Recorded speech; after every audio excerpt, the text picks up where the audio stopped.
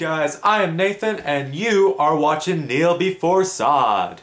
And today we are going to be looking at the movie Hector and the Search for Happiness. It's not every day where a spoiler is in the title of the movie, so that's gotta go. So Hector and the Search for Happiness stars Simon Pegg, who plays this guy named Hector, who's a psychiatrist, and he thinks he's living a good life. He has a good wife, has a good job, everything seems fine for him. His only problem is that he is having a hard time helping his patients with discovering what happiness is. And so he goes all over the world to discover what other people believe is happiness to them.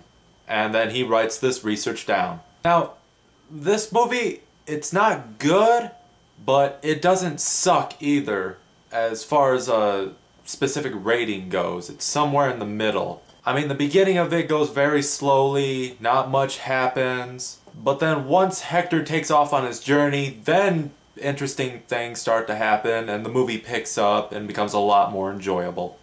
And for the most part of this film, it reminds me a lot of World War Z.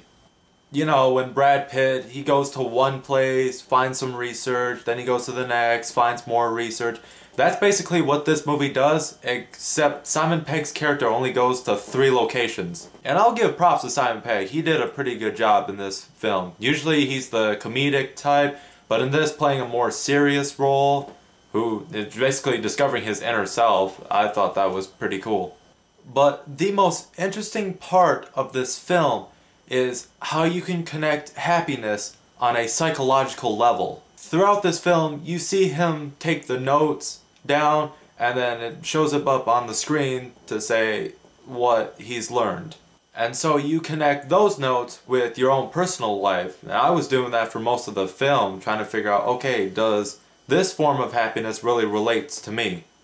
So while the movie's not good, it still makes you question what you believe is true happiness.